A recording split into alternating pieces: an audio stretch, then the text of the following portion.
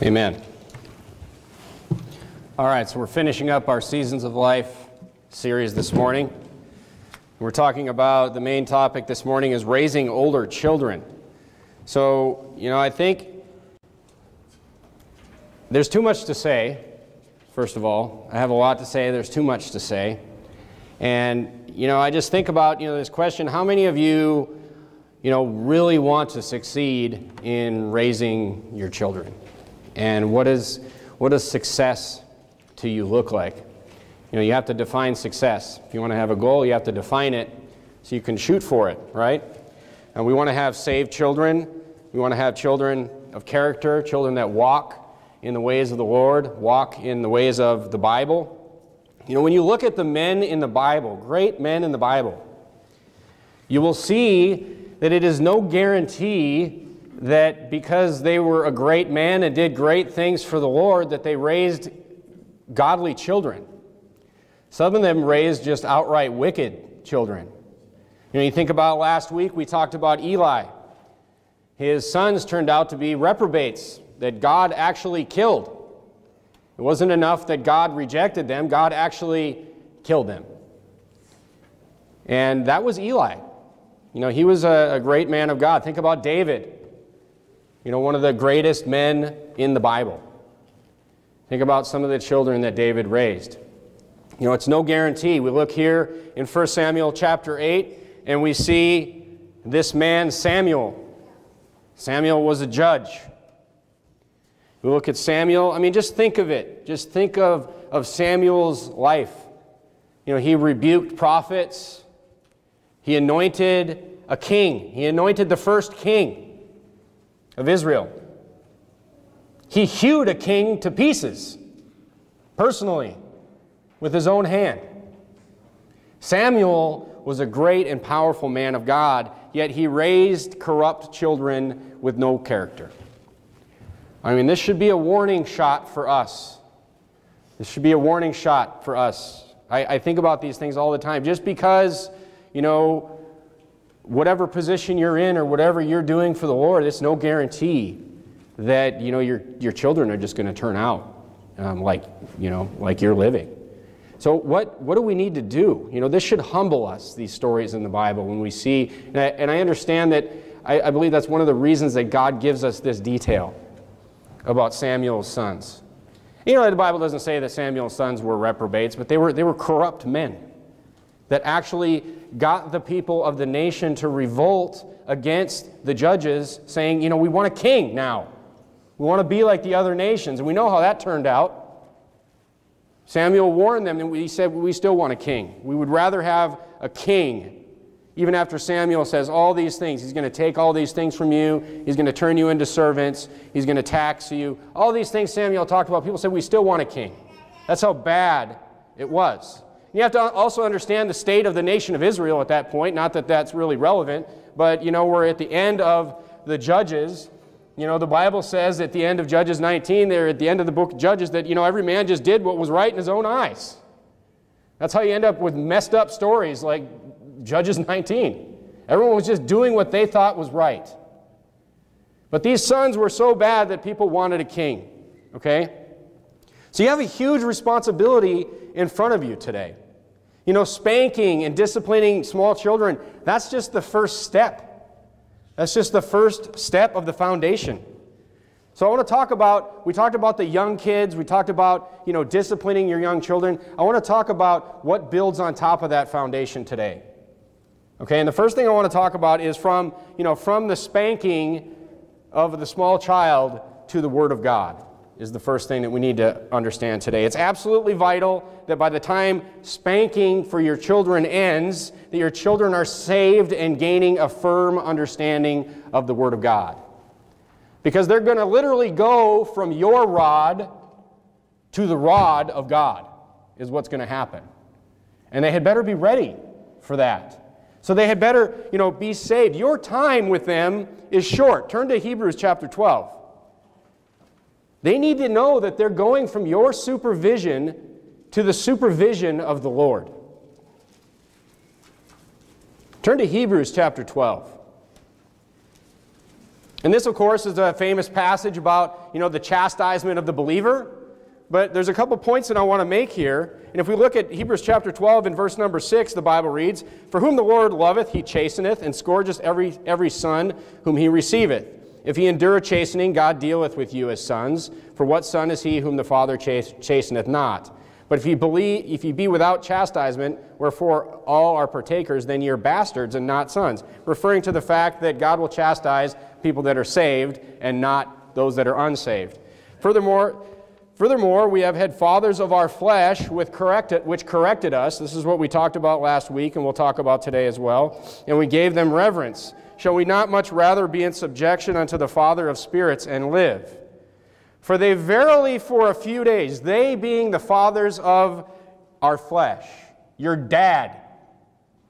For they verily for a few days chastened us after their own pleasure, but he for our profit, that we might be partakers of his holiness. There's 2 points here. The first point I want to make is that the days with your children are short. They're short. I don't know how my son got to be 18. I can't even, it happens so fast. The days with your children are short. And the second point is this: they chastened us, our dads chastened us after their own pleasure. What does that mean? It means that people raising undisciplined children are miserable, is what that means. I mean, this is why people today can't imagine having more than 1 or 2 kids. If you talk to people in the world, they're just like, oh. They have, I can't tell you how many people I know that have brothers, and they're single, they have brothers and sisters who have children, and they go for the holidays or Thanksgiving, and they come back and be like, I'm never having kids. Because it's just, they have 1 or 2 kids, and it's just a nightmare. They're just the brattiest kids. There's no discipline. It's this new way of raising children, and everybody's miserable, including the children, by the way. Okay? So it says that for a few days. You have a few days. You don't have long. You better get this right. And your chastening of your children is for your own pleasure. It will bring peace. It yields peace.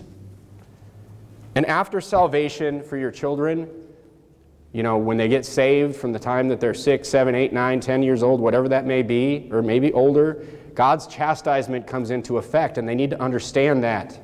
That's why I was talking to you last week about disciplining your children when they're 2 to 5 years old, to get them sitting in church and hearing the Word of God.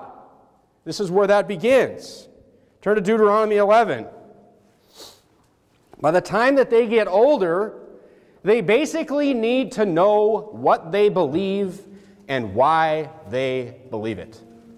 You see, the simple commands no longer apply. We start with the simple commands. Don't touch that. You don't have to explain it when they're 2. Don't touch that or you get a spanking, period. Why? Because I said so. You don't reason with a 2 and a 3-year-old. Because I said so. But when they get older, they need to start understanding the Word of God. They need to start forming these beliefs themselves, especially after they're saved. This is, by the way, how they will come to you and start asking you questions about salvation when they hear the Word of God. They're going to start asking you these questions when they go out soul winning with you and hear the Word of God preached to other people. We talked about that last week.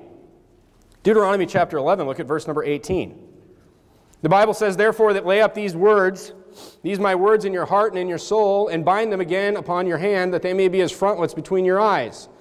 And ye shall teach them your children, speaking of them when thou sittest in thine house, and when thou walkest by the way, when thou liest down, and when thou risest up." Do you do this? Do you talk about the Bible at home with your children? When your children get to be, close to teenagers or even younger, they will be very interesting little conversationalists when you're talking about the Bible in your home. And by the time they get above 10, you might be surprised at some of the things that they say. And some of the things that you maybe didn't know they had full grasp of, that they understand. So do you talk about the Bible in your home? Do you have Bible studies at home? Is the Bible a conversation that comes up in your home? The Bible says it should be. You should be talking about it all the time. But here's the thing, you should want to talk about it. This isn't something that's forced. You should want to talk about it. You should be reading the Bible in personal time, everyone in your family that can read. And then things come up and, hey, what do you guys think about this? What do you guys think about this verse? What do you guys think about this story? And just spark conversations. That's what Deuteronomy 11 is talking about. It's talking about just talking about the Word of God openly in your house and making that a culture in your home. It should be a culture in your home.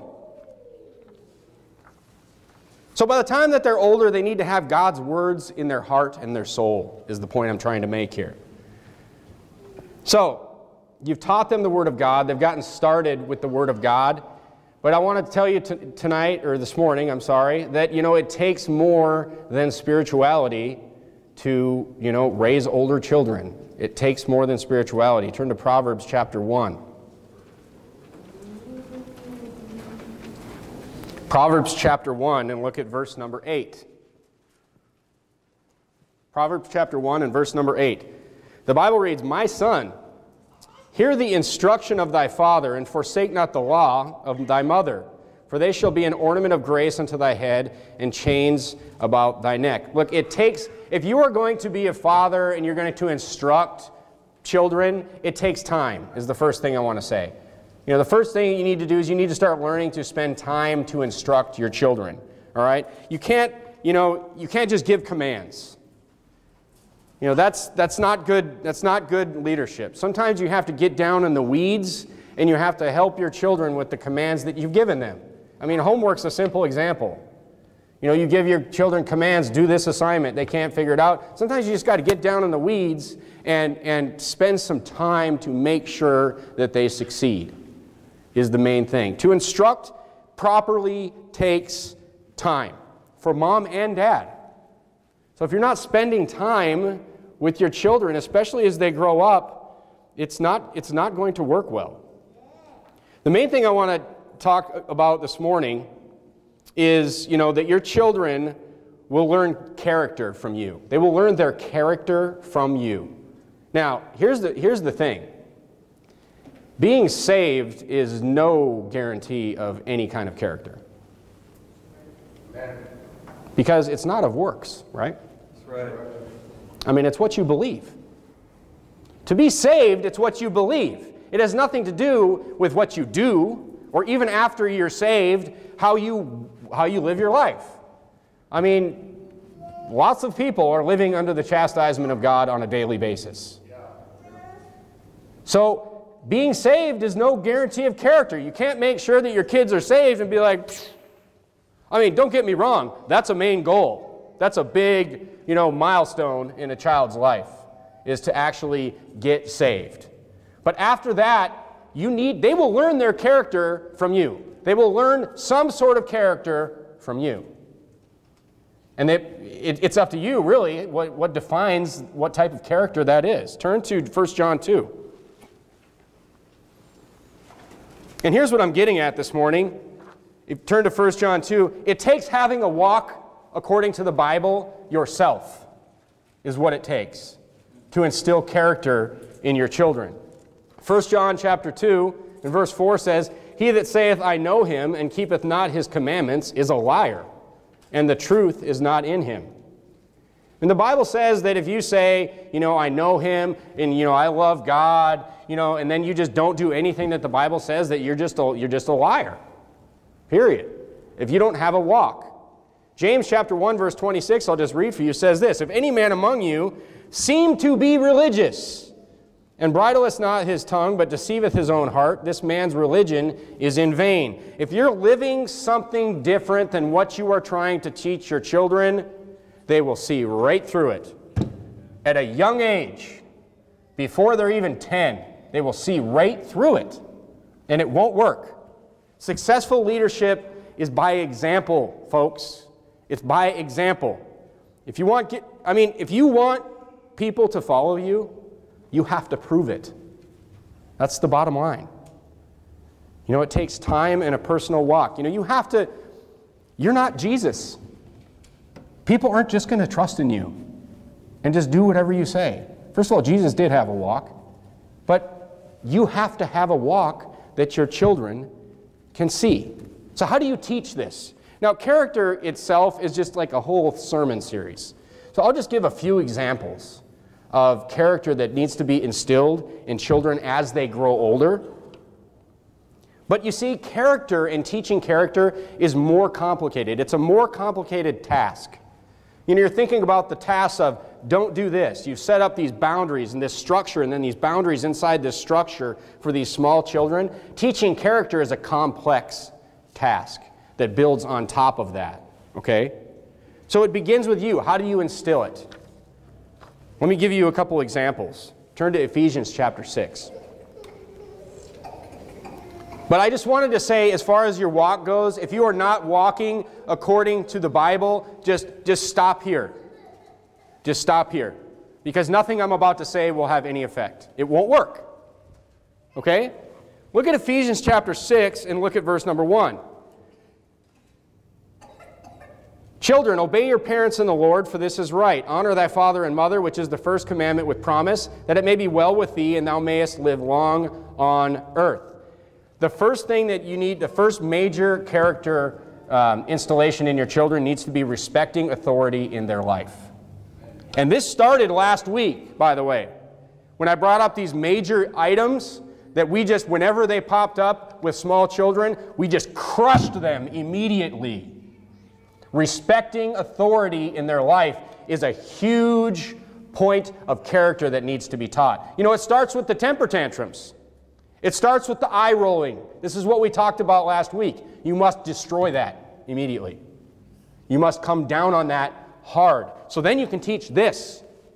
You can teach how to respect authority in your life. You have to respect the authority of your parents. You have to respect the authority of eventually, you know, when you're not in our house, you have to respect the authority of God, who's going to be your main authority in your life, you know, as you become an adult, as you leave the authority of your parents and you get married.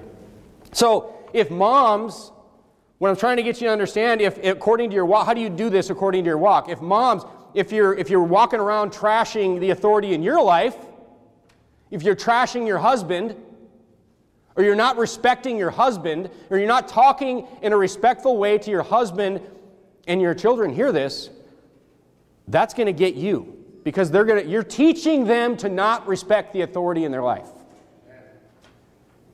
Husbands, men, if you're going around and you're constantly coming home from work and you're just trashing your boss, and you're just trashing the authority in your life, you're trashing your pastor, or your whoever is in authority in your life, you're teaching your kids to not respect authority. And that will get you. That will come around. You know, you will sow to the wind and you will reap the whirlwind on that. When you have an 18, 19, 20-year-old who is not respecting your authority. Because now it's out of your hands. Now you're Eli and you can't do anything. There's nothing you can do. And at that point, God's going to take care of it. So respecting the authority in your life and teaching your kids that they need to respect the authority in their life is a huge deal. It will define their life in many ways. It will define their marriages. I mean, if you talk to your husband like he's a pile of garbage, that is how your daughter will talk to her husband. It could destroy her marriage. Think about it.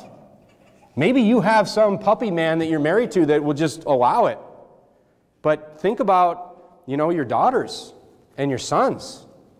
You know, if you have a son, you've raised a son who can't respect authority, he'll never be able to hold a job. How's he gonna support his family? I mean, these are big deals, folks. The next big chunk of character, the building block of character that you need to install in your children as they get older is hard work. Hard work. I'm not going to preach a sermon on hard work. But you need to instill this in your children. Look, if you are lazy, let's talk about your walk. If you are lazy, you have no chance, none, of raising hardworking kids. None. Because what you do matters more than what you say. I've said it before. Look, you work hard, and then when your kids get older, they work hard with you. That's how it goes. That's how you should train them to work hard. Look, if you're lazy, and you have kids now, I mean, start panicking. You know what I mean? Because you're already training them to be lazy. It's already started. The next one is this, and it's kind of tied together. Turn to Proverbs 26:13. These are sermons in themselves. I'm just trying to give you some main points of character that you need to instill in your children. The next one, turn to Proverbs 26:13. The next one that you need to instill in your children was also talked about last week, and that is honesty. Your children need to learn to be honest. Turn to Proverbs 26:13. The Bible says in Proverbs 26:13, the slothful man saith, there's a lion in the way. A lion is in the streets.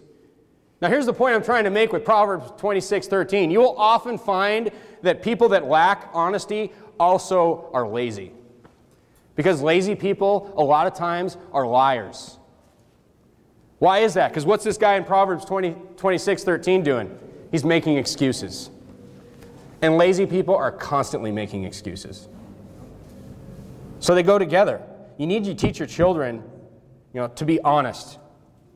Because if they're lazy, and it'll turn them into liars, basically. That's another thing I brought up last week. When your 2-year-old and your 3-year-old starts lying to you, you better come down on that one hard too. You better stop that in its tracks, big time.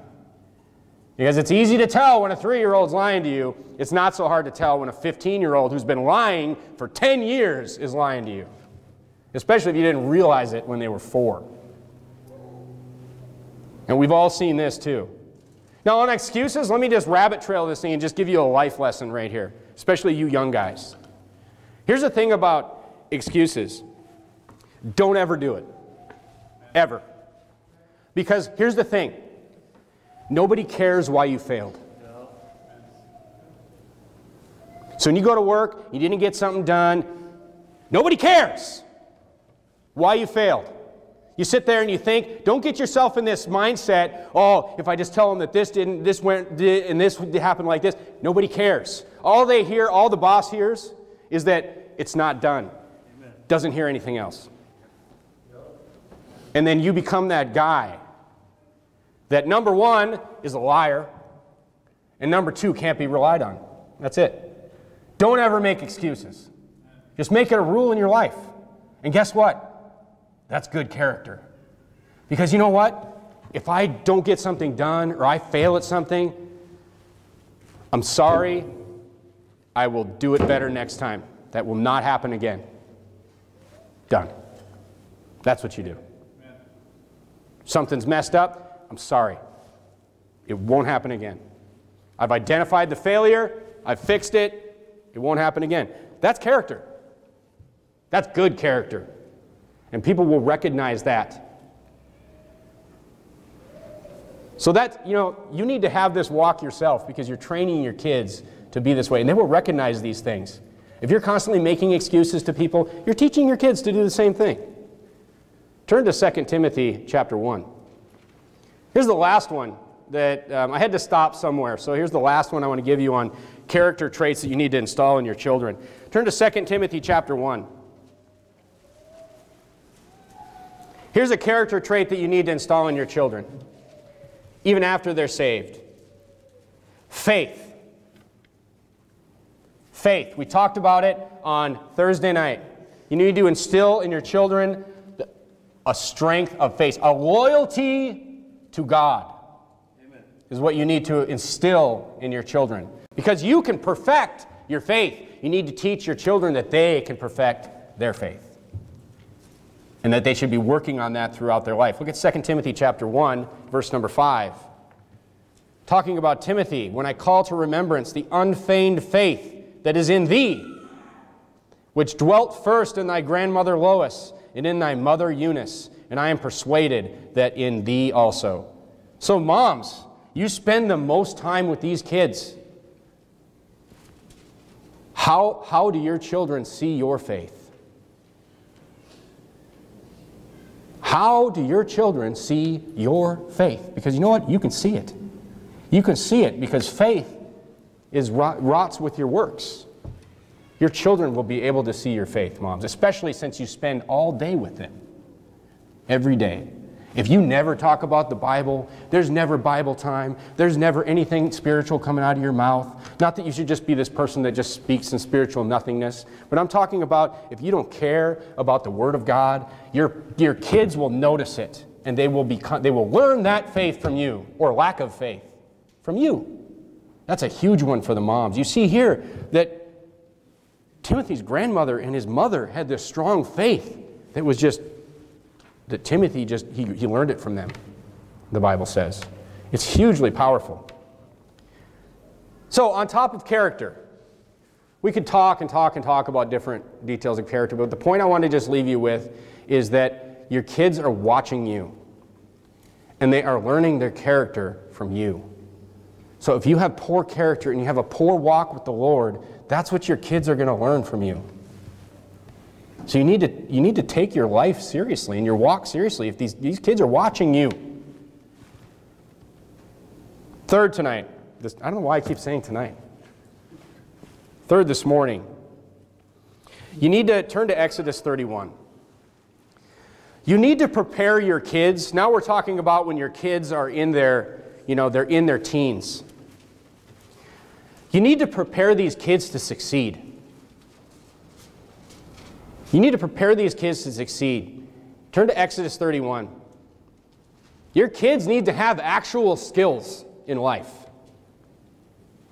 I mean, it was important in the Bible. This is the one that I was talking about a few weeks ago, where this is the one where everyone just seems to stop listening. But the Bible talks about this.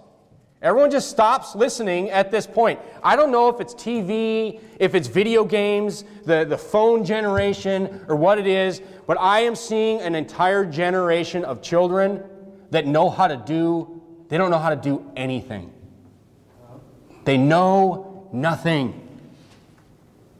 Everyone thinks we're so smart because we have all these smartphones and all this, but I'm telling you, we have never been dumber. In the history of our country, we have never been stupider than we are today. It's crazy. Nobody knows how to do anything anymore. But look, I'm seeing college graduates that don't know how to do anything. They're not functional people. That's how bad it is. Imagine getting out of college after you spend $100,000 or more, and not only can you not do anything, you're just unable to function. It's an epidemic today. And God forbid that it should happen to us. Look, God needed skilled men. Look at Exodus 31. Exodus 31 and verse number 1. And the Lord spake unto Moses, saying, See, I have called by name Bezaleel, the son of Uri, the son of Hur, of the tribe of Judah, and I have filled him with the Spirit of God in wisdom and in understanding and in knowledge and in all manner of workmanship, to devise cunning works. That means he could build awesome things, to paraphrase. To work in gold and in silver and brass, in cuttings of stones, and to set them, in carving of timber, to work in all manner of workmanship. This guy knew how to do everything. And behold, I have given with him Aholiab, the son of Ahishamach, of the tribe of Dan, and the hearts that are all of the wise-hearted I have put wisdom, that they may make all that I have commanded thee. If you want your children to succeed in this life, and especially to be able to support a family, they need to have some skills to succeed. Turn to 2 Chronicles chapter 2. Let me read you Proverbs 22, verse 29. See thou a man diligent in his business, he shall stand before kings. He shall not stand before mean men. If you're extremely skilled and you're diligent in that business of whatever your skill is, you will stand before important people, is what the Bible is saying here. And you won't have to take garbage from anybody. That's what it means by you won't stand before mean men. Let's look at 2 Chronicles chapter 2, and verse number 12. I just love these verses in the Bible right here. This is Solomon. He's writing to the king of Tyre, who was David, his father's friend. And Solomon is getting ready to build the temple. And in verse number 12, Hiram said, Moreover, blessed be the Lord God of Israel that made heaven and earth, who hath given to David the king a wise son, endued with prudence and understanding, that might build an house for the Lord and a house for his kingdom. And now I have sent a cunning man, endued with understanding, of Hiram my father's. And right away, after he talks about this cunning man, he describes who this cunning man's parents are. Please don't miss this. The son of a woman of the daughters of Dan, and his father was a man of Tyre, skillful to work in gold, and in silver, in brass, in iron, in stone, in timber, in purple, in blue, in fine linen, and in crimson, also to grave any manner of graving, and to find out every device. He could just figure out how everything worked. I love this guy. Find out every device which shall be put to him with thy cunning men, and with the cunning men of my Lord David thy father. So the first thing, mom and dads, you need to do is you see how he said he's describing this guy that he's sending? And how he describes this guy is how awesome this guy's father is. Because it's assumed that he'll know everything and more that his dad knew. So the first thing is, moms and dads, you need to teach your children what you know. Don't just go do the things that you do. You need to teach your kids the skills that you have. Make sure, and guess what? That takes time. That takes time. And if I'm going to work on something, and I'm going to teach, my son what every tool in the toolbox is, it's going to take me a little bit longer to do that than if I would just go and just hammer it out myself. You got to take the time. You got to take the time to teach them what you know. You say, well, I don't know anything. Well, it's not going to work out. I don't know what to tell you. I'm lazy and I don't know anything. Well, good luck to your kids. Point number 2. When your children get into their teens, you need to help them map some actual goals for their life. This is the whole, what do you want to be when you grow up? You need to start talking to your teenagers about this. You see, worldly parents don't have to do this. Worldly parents, they don't have to have a plan for their kids, because the plan is on autopilot. Because the plan is this: daycare, public school, college, life-crushing debt. That's the plan. It's the analogy I was thinking of was, the Tesla automated, driving car. They're on autopilot. By the way, I know 2 guys with Teslas, and they have both crashed them on autopilot. So, all of these people are going to crash. But, don't replace the automated Tesla car with no driver at all, please. A couple of years ago, or a year and a half ago, I preached this sermon called Why I Won't Send My Kids to College. And I won't send my kids to college. But one of the fears that I had about that sermon was that people would just take that as an excuse to just not put anyone in the driver's seat. To just get the kids through school, okay, they're saved, and they're not in prison, and done. No. You have more responsibility than that. You have to get in the driver's seat. But you see, the problem with that is this. When you go down this road of staying home to raise your kids and figuring out how to homeschool your kids, which is hard, and then actually doing a good job homeschooling your kids, and then after that, not sending them to college, but coming up with some different plan for them where they can still succeed, that's difficult. Total freedom equals total responsibility. If you grab the wheel, you better know how to drive. And you can still crash. So please help them plan to succeed. And I'm just going to give you some examples.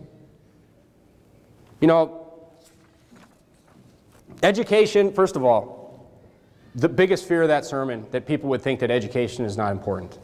Education is so important. Kids need to be, that's one of the beauties of homeschooling, by the way, is that kids will become self-starters in their own education. They will start learning things. Look, Garrett takes college classes from home. He will be going to Sacramento for 2 weeks a year to take training for this apprenticeship that he's in, but he's going to be in an area that has a good church where he can keep going to church. Amen. You see, that's a plan. It's a plan.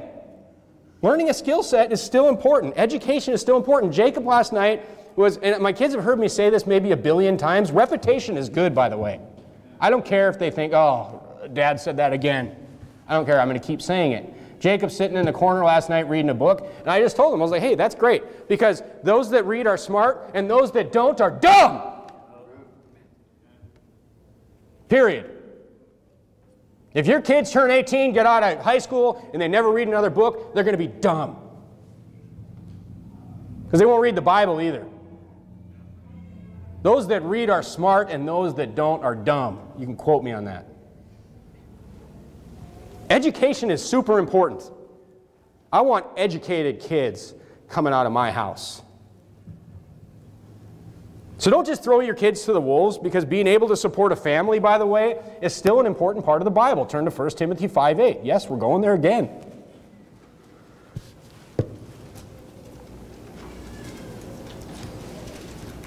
1 Timothy 5:8.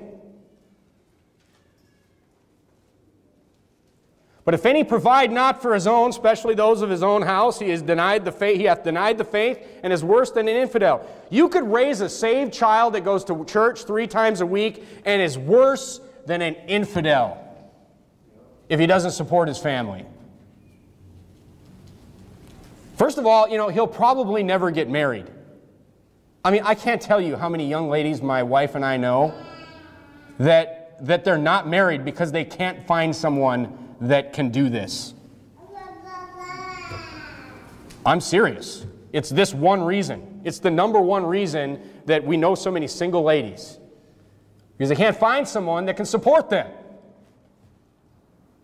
It takes more than spirituality. And here's the thing. I want to get really detailed here because, look, there's a huge golden opportunity for your kids. If your kids are 12, 13, 14, 15 years old, there is a huge golden window after high school. Now, the typical kid today, I already told you, he's just going to college. He's just getting in all kinds of debt, and he's ruining his life before he even gets started. But look, if these kids today can get out of high school, ASAP, find something that they could form a business out of, that they could turn into their own business. This is an ideal goal for me. It doesn't have to be your goal. Get into the program, start working while they're under their parents' roof. They could save a ton of money. They could be going the opposite way. Everybody's going in debt. They could be going this way. It's a unique window that's once in your life. They can start training, they can start working, they can start saving money, all while their counterparts are in college, going into debt and learning how to be a drunk and learning how to be a whore and learning how to be a whoremonger. That's right. I mean, it's the opposite. Instead, they're heading into this world and they're getting more and more responsibility. They're learning these advanced skills like financial responsibility while under authority. It's great. Take advantage of it. Help them formulate a plan where they can learn these advanced skills under your authority. Take advantage of it. The window's small. I mean, we're talking maybe 3, 4, 5 years here. They can start learning, these financial things. They can start learning to save a large percentage of their money that they make. They can learn to give 10% to church like the Bible says. They can learn all these advanced things. By the way, I never had to tell my son to tithe. He just saw us do it. I mean, we're driving Friday night. We went to look at Christmas lights or something. This is just, I don't even know if this has anything to do with the sermon. But we saw this kid, this little girl, she was Ashley's age or younger. And she's walking down the sidewalk smoking a cigarette. And she's walking down the sidewalk with some dirt bag or whatever, and she's smoking a cigarette, and I'm just like, oh, I forgot to teach my daughter not to smoke. So I had a lecture in the car, and I was like, Ashley, listen here. Don't smoke. I mean, we're all laughing. It's a huge joke. You know, Ashley, no drinking! It's a huge joke. Because they see the example. You don't even have to go down these stupid, detailed trails like this. They see the example of not only, you know, their family, but they see the example of people like that. I always said that, you know, standing out in front of Verity Baptist Church with that methadone clinic right next door, that's the best opportunity for kids to never do drugs ever. You got a kid who's like, oh, you know, maybe drugs is a good idea. Hey, stand with me out here for 10 minutes at 10:15 on Sunday morning and watch the zombies, you know.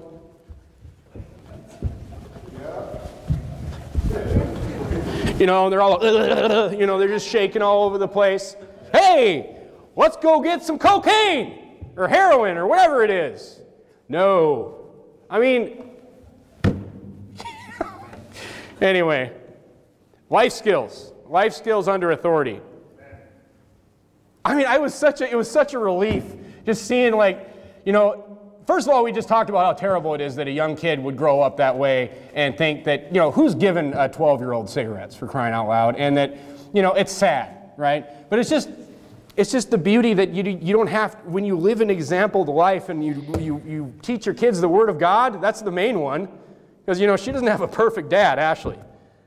But when you teach your kids the Word of God, they're going to see things like that, and it's going to be like, whoa! Exceedingly sinful. Amen. Exceedingly sinful. Exceedingly sinful. You don't have to teach those things. Learning life skills under authority. Huge opportunity. Look, these kids, if they're just hanging out at home after high school being a bum, when they're done with high school, you know, it's just a huge wasted opportunity. Learning to work in the world, I was just talking with one of you guys yesterday about this. Learning to work in the world is a skill. If you're saved and you have to go out in the workforce amongst unsaved people, handling that situation in a proper Christian way is a skill. And it must be learned, and it's best learned under authority. Turn to 1 Corinthians 5. I want to show you guys something. We just got done with the boot series talking about 1 Corinthians 5:11. Men will have to work in the world. It's a learned skill. You need to know how to handle it. My daughter doesn't know how to have to handle it because she's never going to be sent out in the world to work. Amen. So you say, I don't want to work with worldly people. But the problem with that philosophy is this, the Bible. Okay? Look at 1 Corinthians 5, verse 9. 2 verses before verse number 11. And I wrote unto you in an epistle not to company with fornicators, yet not altogether with fornicators of this world, or with the covetous, or extortioners, or with idolaters. For then must ye needs go out of the world. And then he goes into this, what I meant is, if any man be called a brother. And we define that in that boot series. That if somebody's in this church and they become a member of this church and we get to know them and they be called a brother and then they're into these sins, that's you know, time to exercise church discipline at that point, start that process going. But what it's saying is, in verse number 10, look, if it meant just people in the world, you would never be able to even, you'd just have to go out of the world. You wouldn't even be able to exist in the world. So you will have to be in the world. You have to help your children know how to deal with that. That's why I would just interrogate Garrett after every job that he got. Every single night we'd sit down to dinner. Who are you working for? How old are they? Are they married? Well, how do they talk? Do they swear? Even the interviews. Did anyone swear in the interview? I'm just trying to get a feel for what kind of situation he's walking into. Because there's situations where I wouldn't want him there. If it's just this vulgar, perverted environment, get out. Because it'll vex you. But, you know, unsaved people are just unsaved people. Most people aren't reprobates out there. You know? So you have to teach them how to work in those environments while holding that character that you've already taught them 5, 6, 7, 8 years ago. You see how this all builds on itself? It all builds. Every building block builds on the next. And if you miss a block, the whole thing comes down. So like you say, this sounds complicated. Well, hey, it's training. It's training. Training's complicated. Each step builds on the next. We talked about when they're young, the structure and the boundaries, right? You build the structure, you create the boundaries in that structure, and then you enforce them. It's the first building block. If you miss it, you can't continue. Respecting authority, building character, learning skills, and then having a plan to execute those skills. Each step fails if the previous one was not taught. I mean, it's complicated. It should make you a little nervous. If you're like, wow, this raising kids thing doesn't seem so simple. It's good. You should feel that way. I used to go up in these, we had this guy at one of these plants that he was the designated guy to go up in the crazy high places, like 600 feet in the air on an open grading deck and things like that. The guy he didn't care about heights. And he would always say when he brought people up to those heights, he would say, it's the people that get up here and they're not afraid. Because whenever I was up there, I was like, no, I'm fine, but I'm hanging on to something, And he's like, it's the people that aren't worried that I worry about, is what he would always say. The guys that are just nonchalant and they just don't even really care, those are the ones that are going to get hurt. It's the same thing with kids. It should make you nervous, these things. It should make you nervous enough to sit down with your spouse and formulate a plan. How are we going to do this? How are we going to discipline our kids? What's that structure going to look like? What are those boundaries going to look like? Men, you're to lead this discussion. And then, hey, how do we need to act in this home?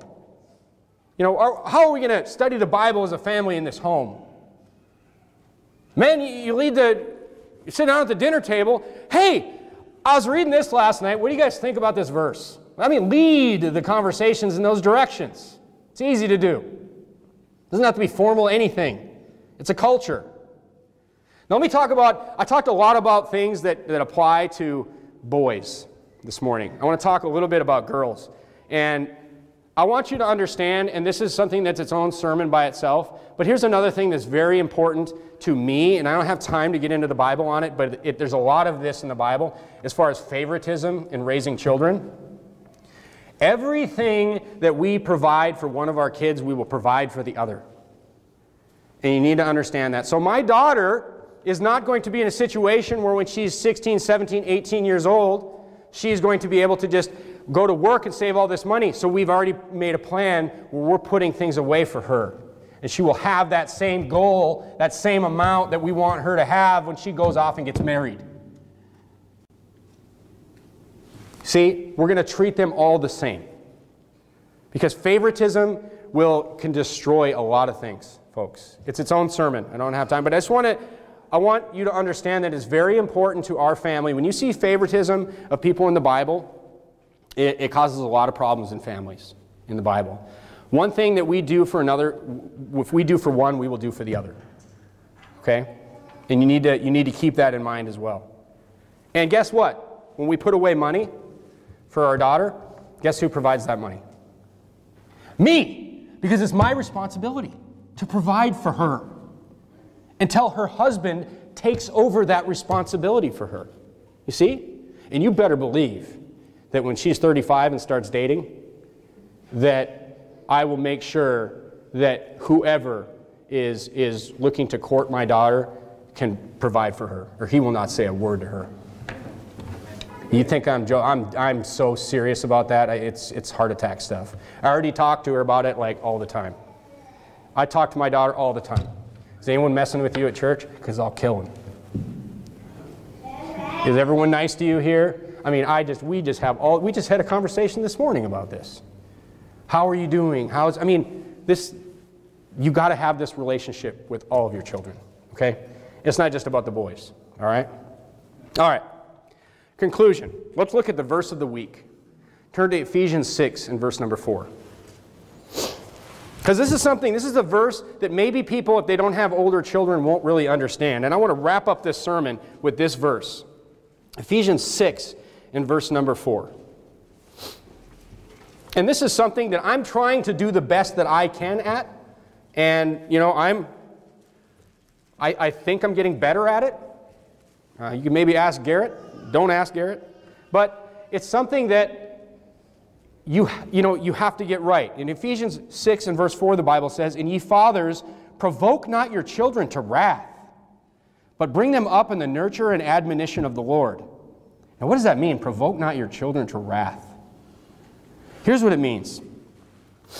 As your children get older and start maturing and getting more responsible and getting character, you need to treat them as such.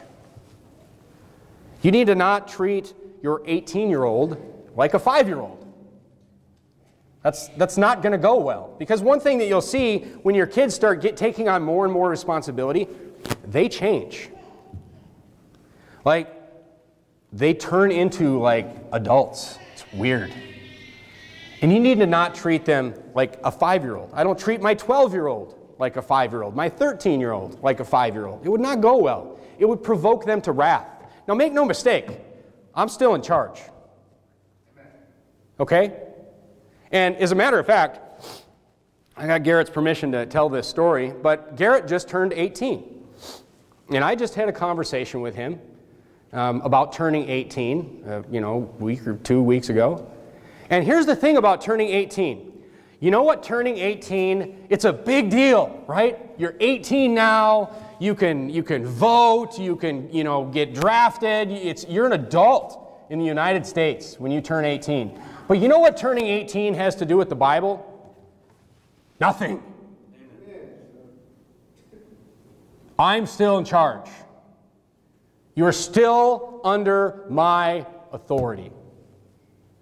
But I don't treat him like he's 5. Right? But he's still under the authority of his parents. And I think he wants to be. I think. But we're helping him in these more complex areas now. Because the tracks are laid. He's on the tracks. And now we're helping him in the more complicated areas, still under our authorities. And here's another thing. When your kids get older and they start learning the Bible and they start learning the proper ways to do things, because here's the thing about me, I am not a perfect parent. So when I make a mistake as a parent to, whether it be my older son or daughter or whatever, I apologize. I apologize. I say, I'm sorry that I handled things that way. I should not have handled things that way. When I've made a mistake, I own it. Period. Because your kids will know what the Bible says if you've done your job right. And if you're going against something that the Bible says, and you've got, whether you get in the flesh and you do something or whatever, just own it. Amen. I'm not a perfect parent. I'll never claim to be. But just own your mistakes. No excuses, remember? No excuses. It's character training, and they're going to learn it from you. And here's the last thing. They not only need discipline and training and skills and character, but they need encouragement, especially as they get older. I don't have to, encourage a 2-year-old for doing the right thing. But when my kids get older and they start learning these things, this is just good leadership. You need to encourage your children. Don't be this tyrant that is just constantly just catching them doing things wrong, and it's all about what you did wrong and you didn't do enough things right. No, give them encouragement. Encourage them when they get it right. There's 2 sides to this. Encourage them. Look, folks, it's a handoff. You know what I'm saying? It's a handoff here. In a relay race, the guy with the baton, the other guy starts running like way before the guy gets there, right? I mean, the guy with the baton doesn't run full speed at a guy just standing there and just smash the thing into his chest and knock him all over, and he's all, whoa, and he gets up and he has to run. No, it's a handoff. It's a handoff. You hand off, the authority to God.